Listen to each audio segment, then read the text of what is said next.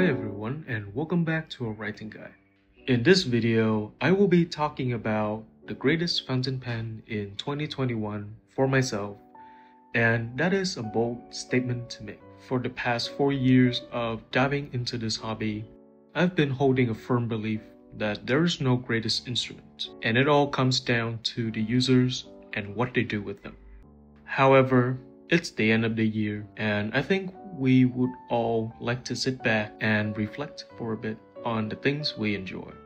To me, there is a single pen, the one that turned off my urge to find a more perfect writer, and it is quite obvious to you guys. We all know that I'm speaking of my beloved YardoLed Viceroy Grand in the Barley finish. In 2021, I made only 2 purchases on pens and felt incredibly thankful that this Viceroy Grand was actually the one to give me the sense of closure that I could never find in any Montblanc or Pelican or any Italian fountain pen.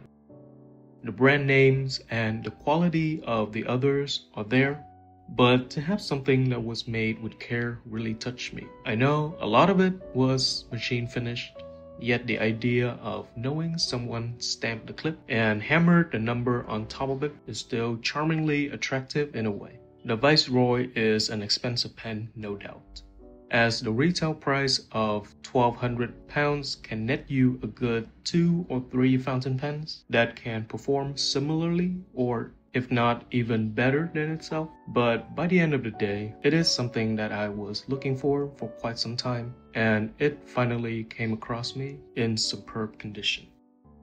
Inside the Viceroy, there's not a whole lot to rave about. A German-made 18-karat gold nib plated with nickel to match the silvery aesthetics of the pen, ground simply to a normal medium tip, a metal section that gets scratches easily, and an international converter inside. Yes, not even a piston filler. Admittedly, paying that much for a fountain pen, you would like to have all the cool gimmicks and perks of writing instruments technology built in order to acquire that title of the coolest pen in the meeting, but really, does it matter?